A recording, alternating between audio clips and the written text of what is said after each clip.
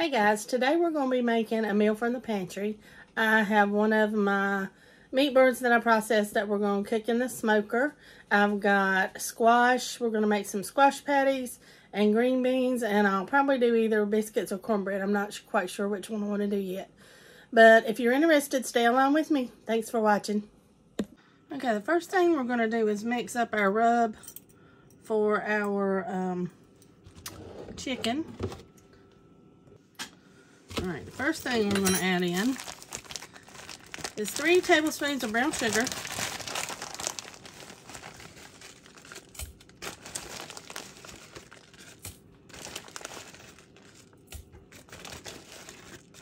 Just a little more. We have one of them quite as full. Then we're going to do a teaspoon of onion powder, half a teaspoon of black pepper,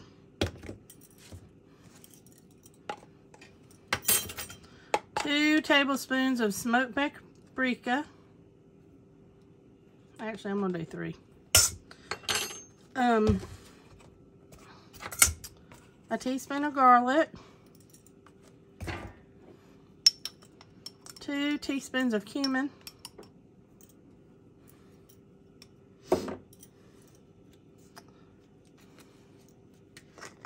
and about a fourth a teaspoon of cayenne pepper. All right, we're gonna mix this all up.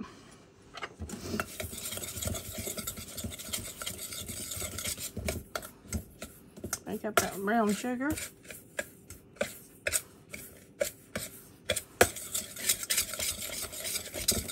It all smells really good.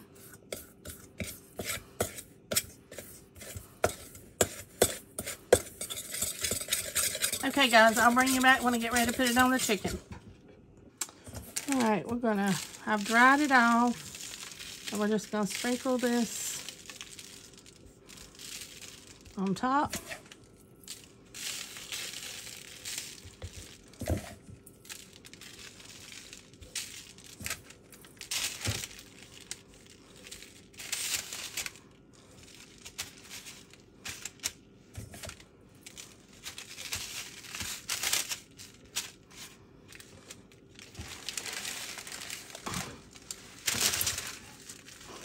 Turn it over.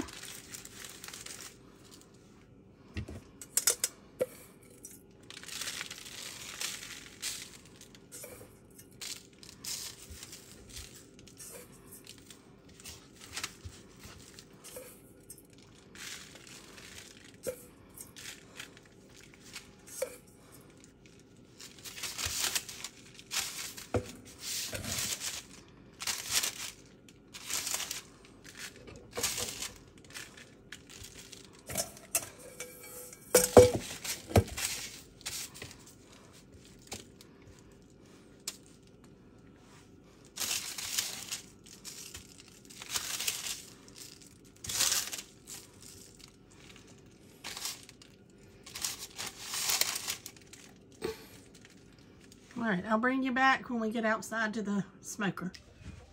Alright, first thing I'm going to do is turn on my gas tank.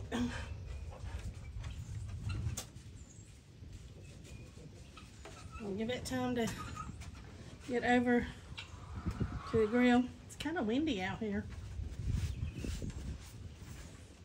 Alright, I'm going to turn it to light it.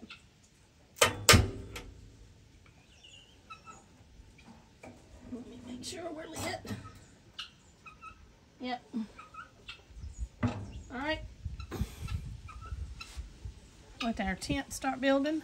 Alright, I've got water and vinegar in the water container, and below that is my little wood where my apple wood is, and it's been soaking in water for about 2 hours. There's about 4 pieces in there. So I'm going to let this heat up, and then we'll bring the chicken out. Okay, the next part of my meal is going to be these yellow squash. These were canned in 18, but look, they're still solid. They look good. I want you to listen to,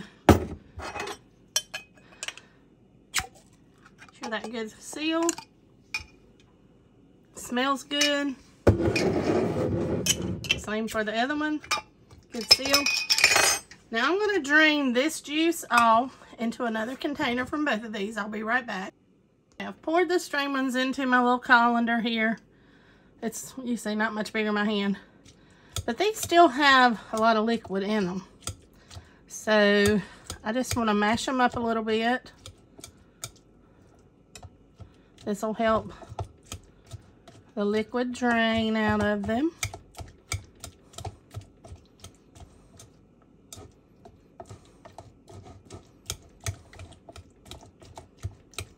I just want to get the bigger chunks kind of mashed up a little bit. All right. Now we're just going to take these and set them in the refrigerator and let them set for probably an hour or two until I get ready to cook the rest of our meal. And see, we've already got liquid here in the bottom. I don't know how good you can see it. Okay, let me take it out and you can see. So I've already got that much. So we're going to stick it in the fridge and I'll bring you back. Okay, we're already up to 250. So I'm going to open it up. We're going to put our chicken in. I'm going to try and do it breast side down because I want all the juices to stay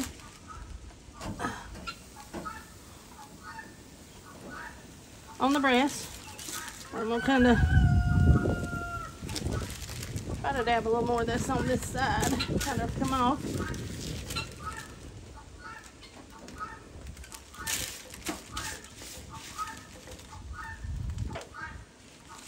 Alright guys, we're going to leave it in here.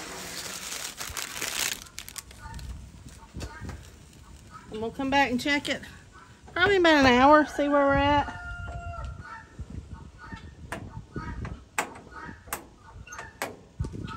And I'll bring you back. Alright guys, just brought the chicken in. The breasts are about 170, the thighs are about 180. So I'm pretty, it's pretty done. So I'm just going to wrap it up and let it set for about 15 minutes, 30 minutes, while I get the rest of the food fixed. Okay, we've got it wrapped with tin foil. Now we're going to start work on our squash patties. All right. Mash our little squash patties a little more. Well, not the squash patties, but the squash.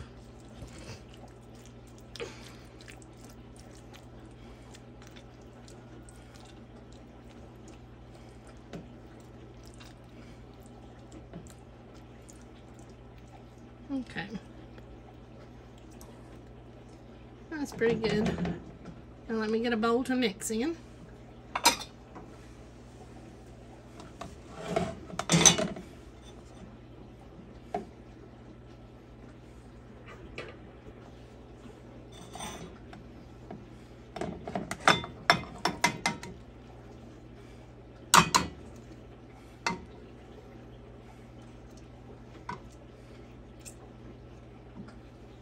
And that's how much we had water that still drained out.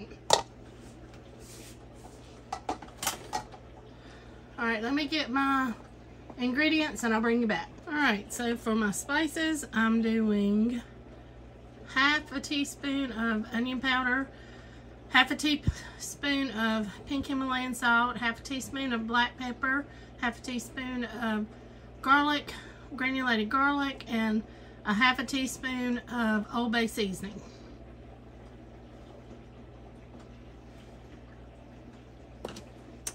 And we're going to add 1 egg.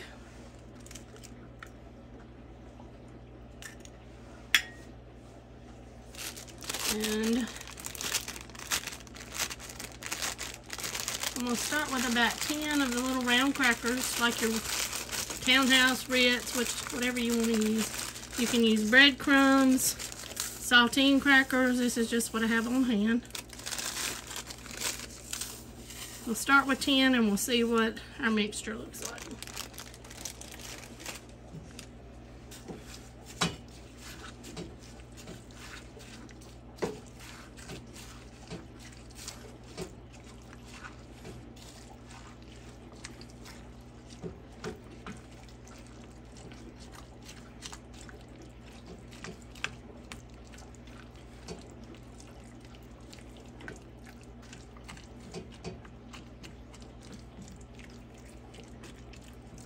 Still a little dry.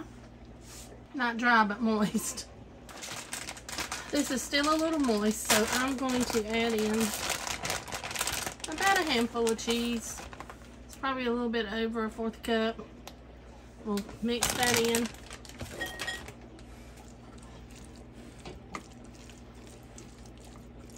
Now, I don't always add the cheese. It just depends on what mood I'm in.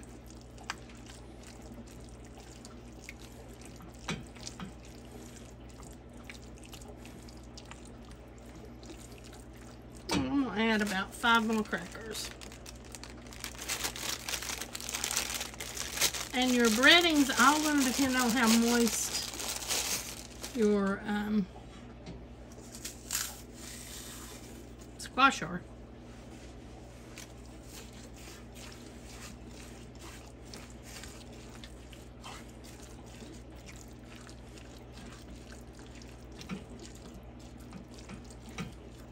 You just want them to be able to hold together when you put them in the pan.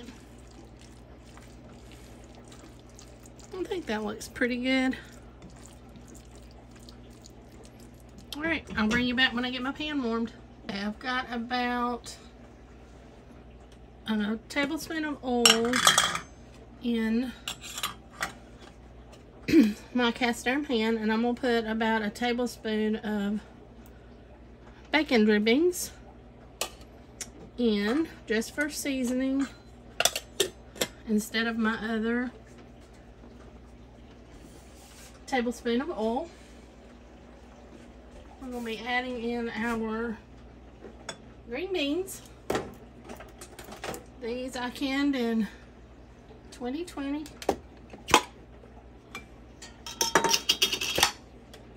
They both have good seals. Smell good. They still look good. I'm going to drain this off.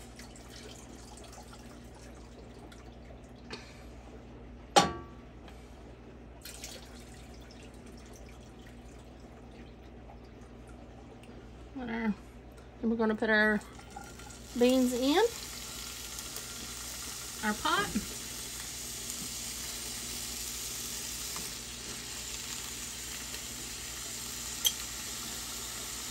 Alright, to these I'm going to add a teaspoon of minced garlic that's dried.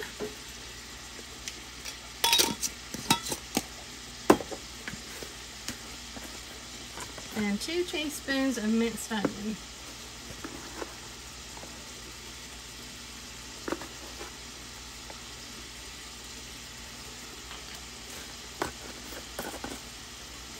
Now I'm going to add back to this 1 pint of just water, and we're going to let them cook and simmer.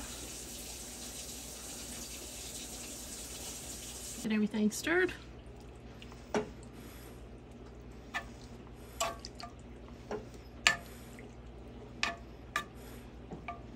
And I've got these on about medium high, so I'm going to let them cook till this water cooks down. So I'm going to find my lid and cover those up. Alright, we've let our squash set, and it's kind of absorbed.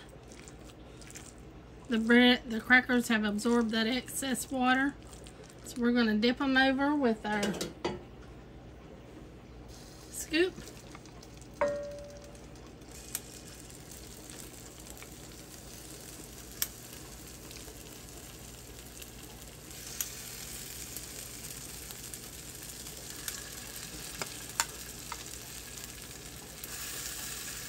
Alright, I'm going to press them down, kind of work them how you want them.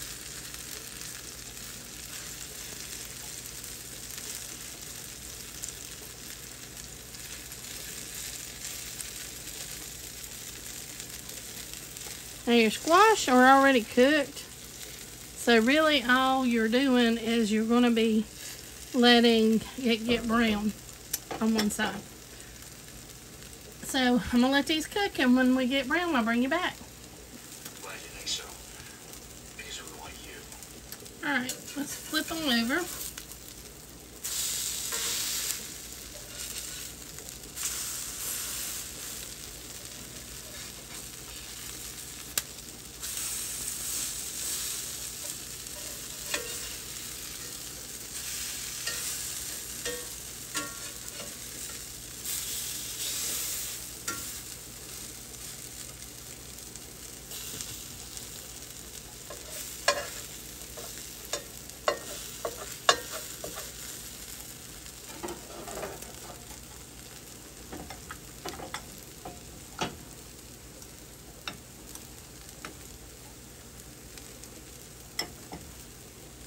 on the beans. They're boiling away. Alright guys, these are done. I'm going to take them out if I don't tear them all to pieces.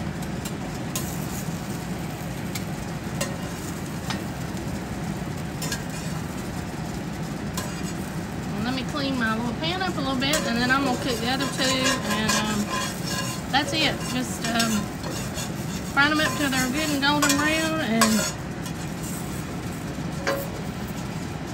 that's all it is to it. They're really simple to make, and they're really delicious. Alright, let me get these others fried up. Okay, I've uncovered the beans. I'm going to put in a pinch of sugar,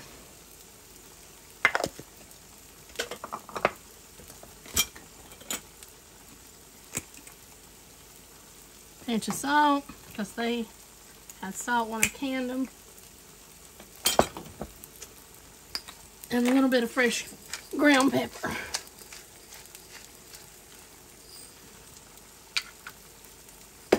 Stir them up, and I'm going to leave the lid off now, because now I'm going to start cooking down the water out of them. Same temp, just cooking it down.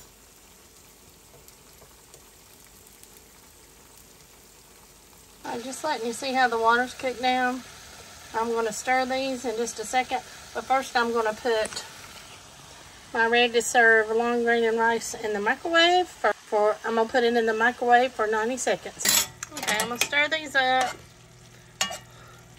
This is about where I want them. So I'm just going to put the lid on, and we're going to turn the eye off, and we're going to let them sit till we're ready to eat. Alright. I'm going to slice me off a little of the chicken.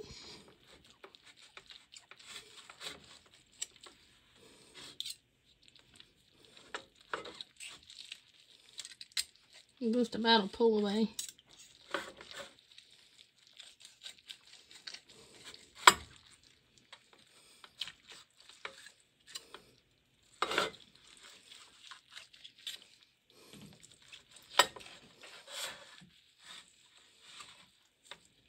Alright, let me get my plate. Alright.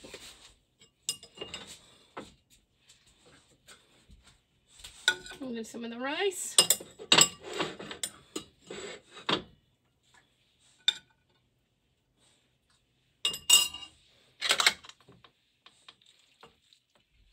Part of our chicken breast.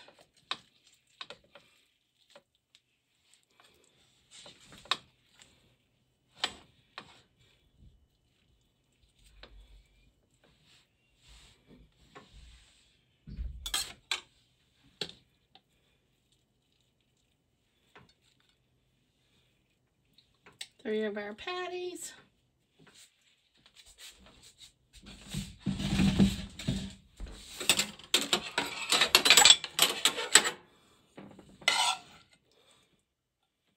And some of our green beans.